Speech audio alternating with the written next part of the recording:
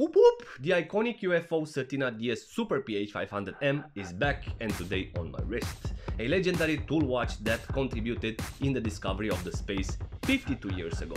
So,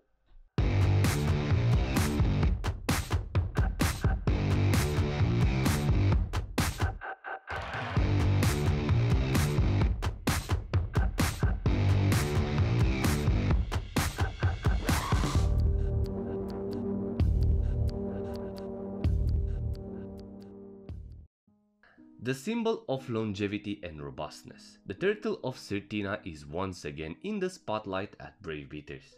Being a fan of the brand across 2020 and 2021, I reviewed both the DS PH200M, the DS Action Diver in 38mm, the spectacular DS Chronograph, and now both the 500m Super PHs, which obviously happened with the help of Certina. They sent this legendary diver for review. And knowing very well the technology applied in these double security divers, we can say that today we are reviewing the toughest diver watch of Certina, the most robust watch that contributed in the development and the discovery of the space, but not towards the sky, but towards the depths of the oceans.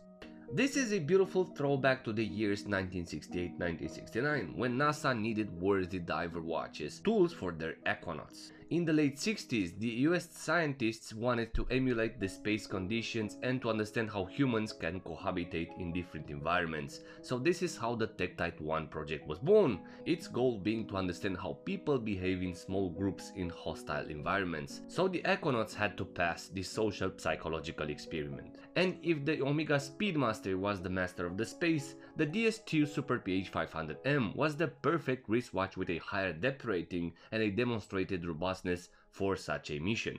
So yes, according to multiple sources, even a user from my channel, the DS2 Super PH model was the preferred diver watch of the aquanauts in the TechTite missions because it was heavier duty. It was robust and reliable compared to the Rolex Submariner or the Sea Dweller prototype. Now, I bet you wanna know what are the differences between the orange dial and the new one launched a few weeks ago. Well, Certina celebrated 50 years since the first DS Super PH was launched, specifically in 1969, and they launched the orange dial version. The diver was made in the collaboration with the VDST German Diving Association, a diver with a vintage character but better tailored for modern diving. The watch comes with an extra diver's extension strap and the certification ISO 6425 standard. And yes, even though it is part of the heritage collection, it feels a bit more contemporary. Now the grayscale or the black and white version has exactly the same measurements. The case layout and the dial layout are the same. However, the spirit of the 69 UFO model can be found better in this 2021 Super PH. It feels that the matte dark grey dial coexists better with the tall chapter ring. Because on the orange version, for example, I always notice the tall part of the brush chapter ring, where here I barely notice it, so it feels like the grey-black composition simply works better. And the result is a tool with an elegant aspect that can be worn on a daily basis. Now, if I was head of design at Certina, I would have offered potentially a patina version of the dial with patina lumen indexes. I would have narrowed a bit the base of the sword arrow hand, and I would have tried a version of the minute hand in orange. Guys, if you like this video so far, please subscribe for future updates. It really matters for the future of the channel. Thank you very much.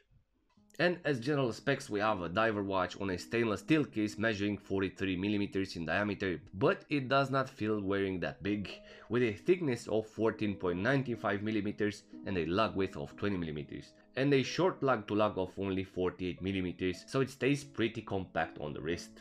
It features a flat sapphire crystal, an aluminium bezel insert and a hexagonal ring that allows you to unscrew and change the crystal if needed. The signed crown ensures a water resistance of 500 meters, and inside the heart of this legend is equipped with a solid movement, the Powermatic 8611 with an 80-hour power reserve and a Nivacron anti-magnetic balance spring. This is a movement that I am really pleased with, and a lot of people are against this movement because it's not easy to be serviced or because it might contain plastic pieces. For me, it is a solid movement that keeps a greater power reserve and a great accuracy. Period. In depth, the case has a beautiful silhouette, a vintage shape that I like a lot.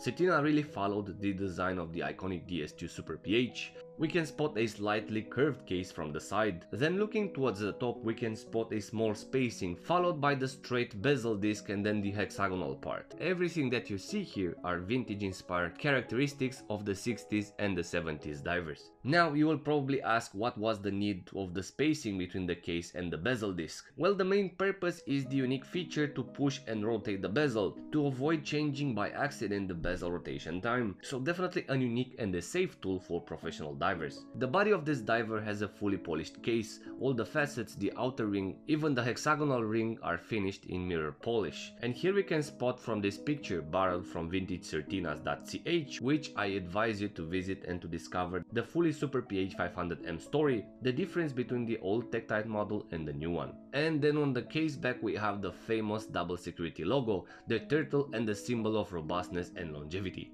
already the characteristics of the brand. On this model we have the aluminum insert narrowed compared to the ones from the DS PH200M models, and a unidirectional bezel with 60 clicks that can be actioned only when it's pushed.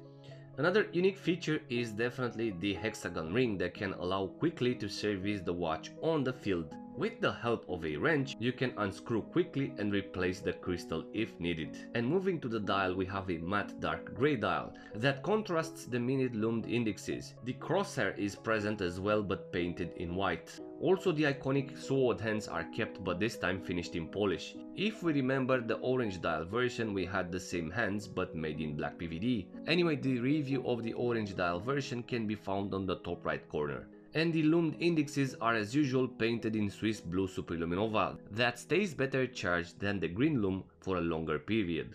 And strap wise, I have to tell you that the new DS Super PH is equipped with a narrow strap with an interesting carbon like pattern. The pattern is made with grey tones next to the black ones, so it gives a metallic tone to it. In reality, it is a very comfortable NATO strap. It is solid but thicker than a regular NATO, but stays very comfy and is made out of recycled Tide Ocean material, so recycled plastic from the waste of the ocean. And this is an extra thing that I appreciate about Certina because they have a specific interest in the health of the ocean, also the protection of the turtles. And as for how it wears, even though this is a genuine vintage inspired tool watch with a depth rating of 500 meters and a height of almost 15 millimeters, the watch wears great because of the short lug-to-lug distance of 48 millimeters. It lays down very well on the entire surface of the wrist. It doesn't matter on a bracelet, on a NATO or on a genuine tropic strap. But to conclude, definitely another spectacular reissue from the brand. This was an expected grayed out version to the iconic DS2 Super PH, the UFO model. And in my view, this is a worthy brave beater on the channel that is already qualified in the position number 13 in the Hall of Fame, next to the DS PH200M. And as overall feedback, I noticed that this model was pretty welcomed by the audience. And as usual, in the end, I'm really curious to know what do you think about the orange dial versus the grayed out version. Please let me know in the comments section. And as usual, if you're new to the channel, please consider subscribing for future updates. And until next time, be brave, but stay safe.